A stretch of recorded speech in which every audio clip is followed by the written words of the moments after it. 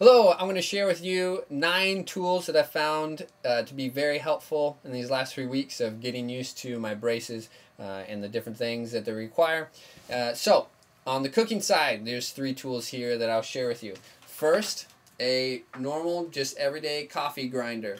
I've found helpful to grind up some of those harder, dry goods like granola, maybe some nuts, stuff like that that you can't necessarily chew but you still like to have in your diet. I grind personally probably once, twice a week. I grind up a batch of granola. I add it to a bunch of yogurt so I still get that same flavor, something different in the morning, keep it up. Keep it mixed up. Don't get too monotonous with my food.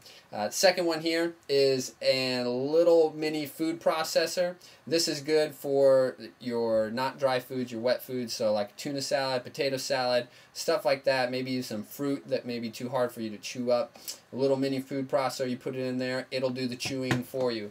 And this is the VIP for the last couple weeks. It is an immersion blender, so you get your big bowl of soup or your pot of soup, you stick this guy in there, swizzle around, these little blades there will chop up everything into a nice puree, kind of make your baby food type of consistency. But it's great because you can have all the different flavors of different soups that normally you wouldn't be able to chew. Like I had a deer steak stew that I love, and I can't really chew cube steak, that's in the soup. This does it for me. Turns it into liquid, powered through it. It could do anything that's a little bit liquidy, even spaghetti if you wanted to.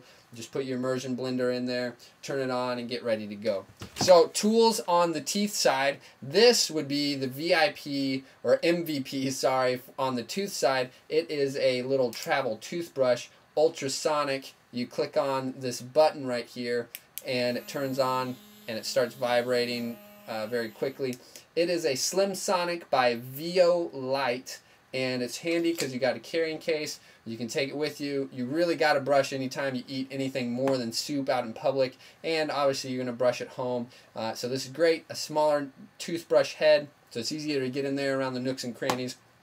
Next, this is a gum bristle brush. It's got a wire bristle in the middle and little brush filaments on the sides. If you don't have time to brush or to floss, if you don't have time and you don't want to floss, this is a good alternative. You can get up in there in between your braces and your teeth like so, like that, kind of clean them out. And it's a good alternative to flossing, as I said. Next, this is a little wax container. Your orthodontist should give you some. If not, go out and get some. Just good to have around. You peel off yourself a little piece of wax there, and you stick it on any of your braces that are irritating your gums. Next, floss. This is Oral-B complete satin floss. I like this because unlike the other floss that I've tried, it doesn't tear, it doesn't shred as much. It's like a ribbon, so you're able to get it in between your teeth a little bit easier. And if you're going to be flossing, which you need to use one of these. It is a floss threader. It is just a simple loop of blue plastic that helps to get the floss in between your braces and your teeth. And this is the fluoride toothpaste. It is a clear liquid. It's Doctor's Choice mint flavor. It's basically just fluoride. Nothing fancy, but that's what I was sent home by my ortho to use every night. Lastly, not least, but most embarrassing definitely of all, is this. This is my chew toy, for lack of a better word. It is a Nook brand pacifier that I have cut up into bite-sized pieces. And since I can't chew gum because my teeth just don't get close enough to actually chew gum, this is as close as I can get them, like so. Since I can't chew gum, this is a good alternative. The orthos say chewing helps to stimulate the blood vessels in your mouth area, your jaw, your muscles, everything are going. So I assume that it helps your teeth to move around faster, keeps a healthy mouth. So this is a good alternative.